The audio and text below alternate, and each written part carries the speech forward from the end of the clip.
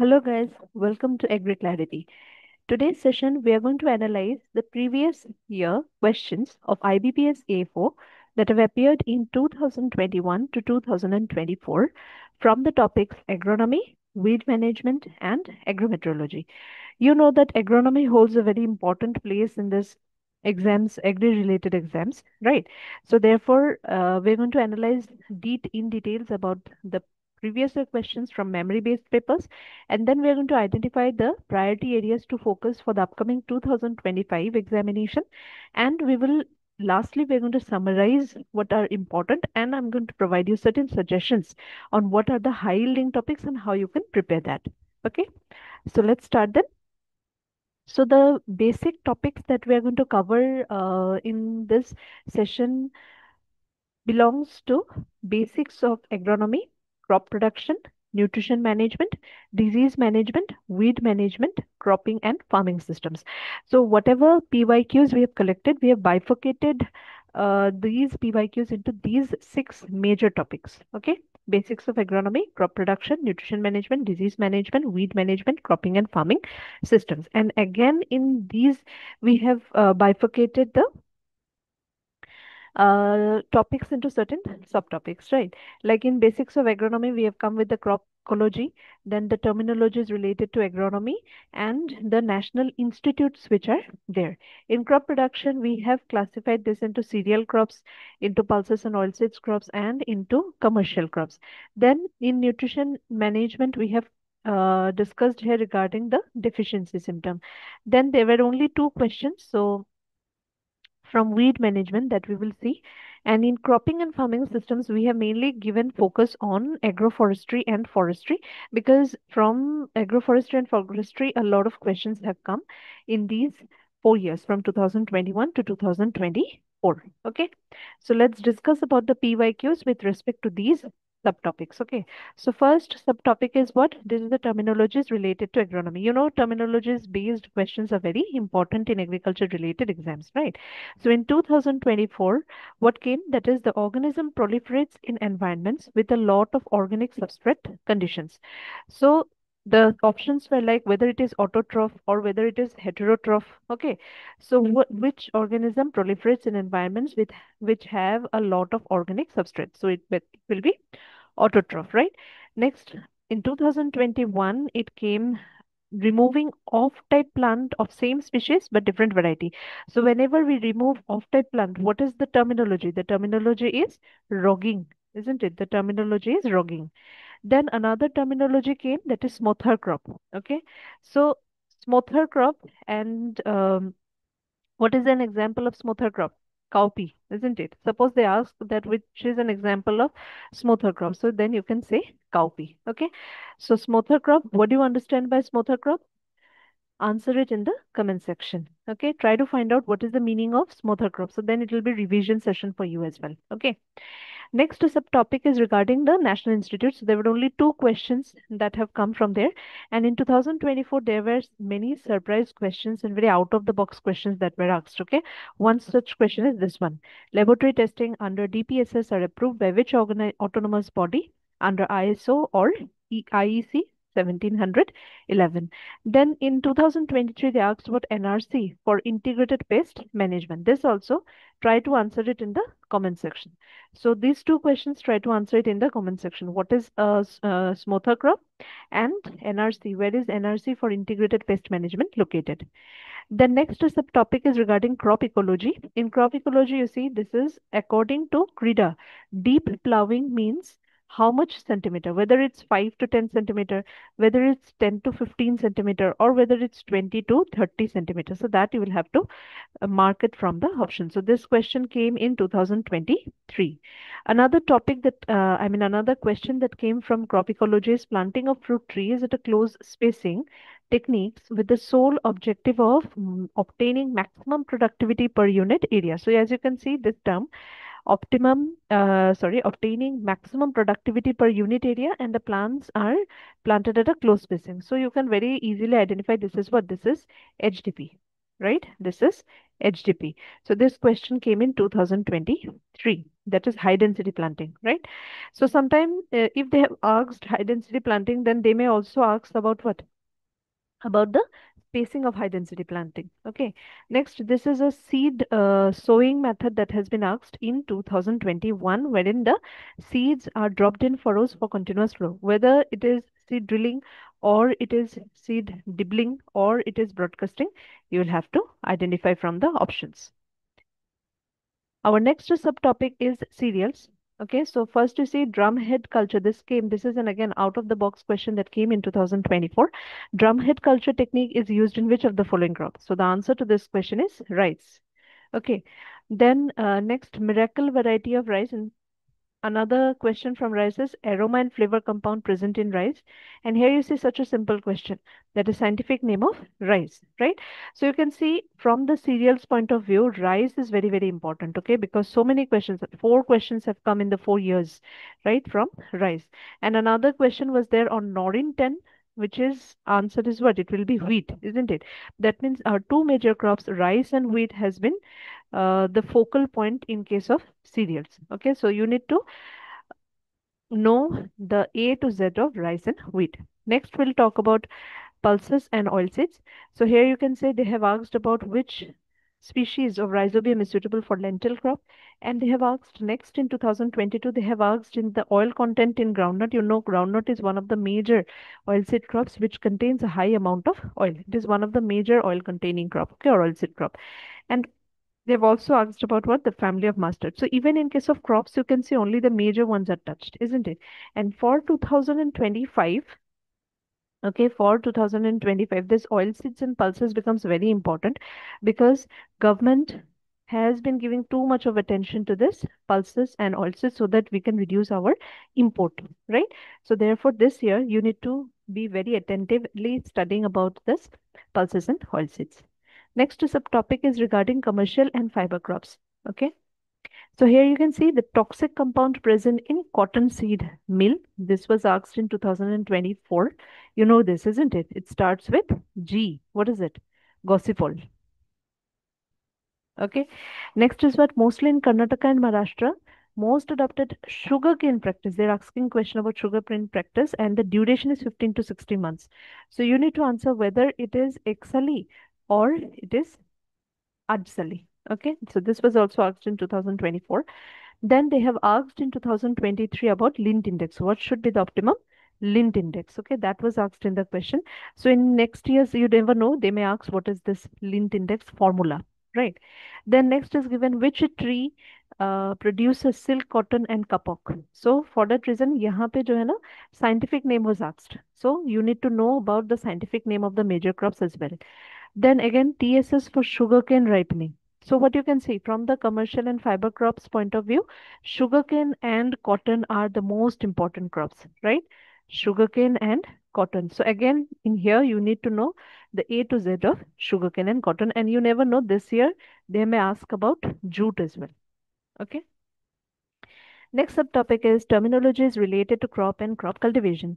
So here you see they have asked about epigeal type of germination. Easy.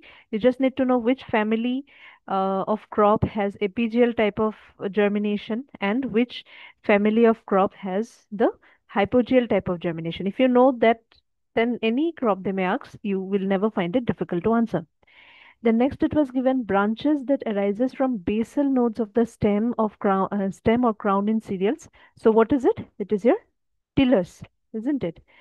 Next, again, here you see photoblastic seed, scrubbing, rubbing, and softening of seed coat. So these two questions came from seed part, right? So what is scratching, rubbing, and softening of seed coat? Scarification, right? Okay. Next, if you see the nutrient disorders and deficiencies, so only 2 questions have been asked. That too, you see, related to rice and pulse and oilseed crops. Okay, so therefore you can see the importance of rice and pulse and oilseed crops. Then again, many questions have come from forestry and agroforestry, and you will see that most of the questions have come from the components of agroforestry. Okay, and 1 or 2 questions have come regarding the trees description. So here you see woodland trees widely spaced, covered by grasses are found in hot climate. What is it called as? Okay. Then there was another thing, that is a fertilizer tree. So any tree which belongs to leguminosae will be the answer, isn't it? Then ideal characteristic of a tree for alley cropping. So if you know what is alley cropping, then obviously you will know what is the ideal characteristic of a tree species and whether these two are related or not. Okay. Then next there was a question regarding the color chart of the different diameter classes of trees. Okay, so that was also one of the questions. Then this came regarding the description of deodar trees.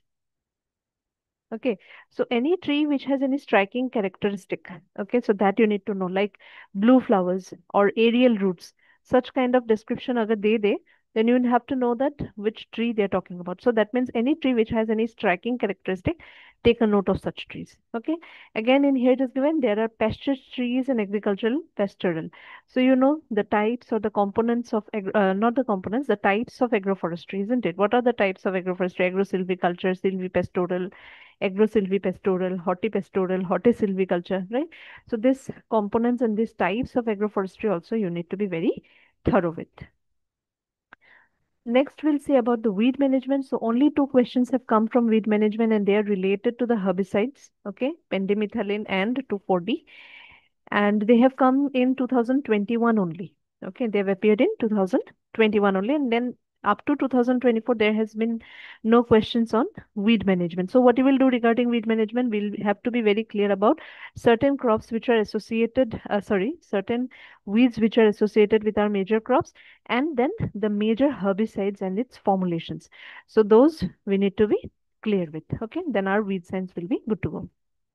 Next, we'll talk about agrometeorology. Okay, here also very few amount of questions have come from agrometeorology, but now agrometeorology has become very important. Why? Because we are talking about climate change, right? We are talking about climate resilient agriculture. Every time there is a meeting or there is a conference of the government, then they are always talking about these topics, isn't it? So since they're talking about this topic, this is the burning topic right now, right? It is the burning topic. Therefore, what you will see that agrometeorology is a very, very important part for your 2025 examination. Okay, so it's a very short topic. Try to cover it very well so that any question that comes from here, you can easily answer. Now, let us see what are the PYQs that have come from agrometeorology. One question was regarding the branch of meteorology, okay, which deals with the forecasting for crop tillage and animal husbandry. What will be the answer? The answer will be your agrometeorology. And another thing, there was a question regarding a weather element, that is the amount of water vapor that is present in the environment as opposed to how much water vapor in percentage. So here we are talking about what? We are talking obviously about humidity, but which kind of humidity we are talking about? Okay, that you should know. We are talking about humidity, amount of water vapor which is present in the environment is humidity. But there are three types of humidity, isn't it? Absolute, relative, है ना? So absolute and relative humidity are there. So which humidity we are talking about? So that you will have to know. So therefore, if you see what are the topics that have appeared in PYQs and that are of high importance in agronomy. Okay, so we'll see first about the high priority areas. First, from basic of agronomy, you need to be very clear about the different terminologies that you will come across while studying agronomy. The national institutes related to agronomy, the most important ones, or the ones that have been appearing in the news recently, and the technical aspects, like if they have asked about HDP, if they have asked about autotrophs. Okay, if they've asked about the oil content and all these things. So therefore, you have to see the technical aspects of the basics of agronomy. They have asked about deep plowing, isn't it? So they may ask about uh, the tillage, how much moisture content should be there during tillage, and such kind of things also they can ask. So that is the technical aspect that we'll have to consider while studying agronomy. Next is about your crop production. So in crop production, what you will see, we have seen in cereals, rice and wheat hold most importance. In commercial crops, cotton and sugarcane held most importance, and pulses and oilseeds also. Right. So this year, 2025, I told you, 2025, you need to focus on pulses and oilseeds because you never know when these, instead of maybe in 2025, instead of rice and wheat, they may ask about what? They may ask about pulses and oilseeds. Okay. So therefore, you will have to study this. Next is forestry and agroforestry, the components of agroforestry, about certain trees with special characteristics you need to be very thorough with.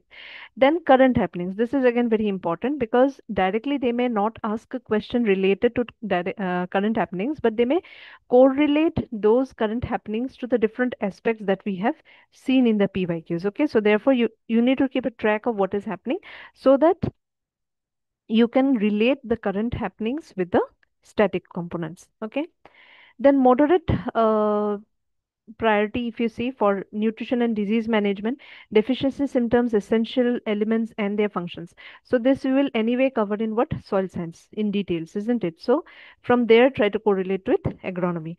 Then most important diseases and pests of the field crops or of the agronomy crops, right? This we will anyway cover in what, in pathology and entomology.